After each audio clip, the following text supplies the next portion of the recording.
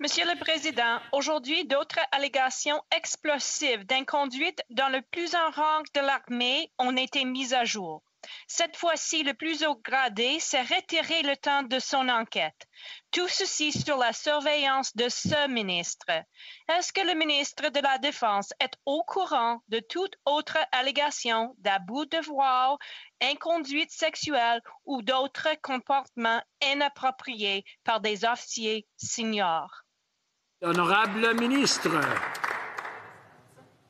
Mr. Speaker, one thing I can assure the member is that we have absolutely no tolerance for any type of sexual misconduct. That regardless of the rank and regardless of the position, we will take actions. We want survivors to come forward, so that we want them to know that they will be heard, that things will be investigated. Because, Mr. Speaker, we have absolutely no tolerance policy, and we will take action. Thank you. The honourable member for Aurora, Oak Ridges, Richmond Hill. Mr. Speaker, General MacDonald was the person in charge of eradicating the very behavior he is accused of. This leaves military members wondering if justice can actually be achieved. A safe and thorough independent investigation is critical, but senior officers who may themselves be complicit remain in key positions within the chain of command.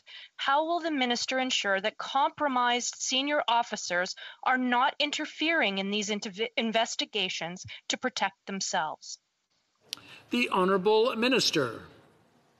Mr. Speaker, I can assure the member that every single investigation, every allegation will be investigated thoroughly, independent from the chain of command, and regardless of position and regardless of rank. We will take the appropriate actions because we owe it to our members. And I want to commend the survivors who are coming forward so that, and to let them know that they will be heard and that their allegations will be investigated. Thank you. The Honourable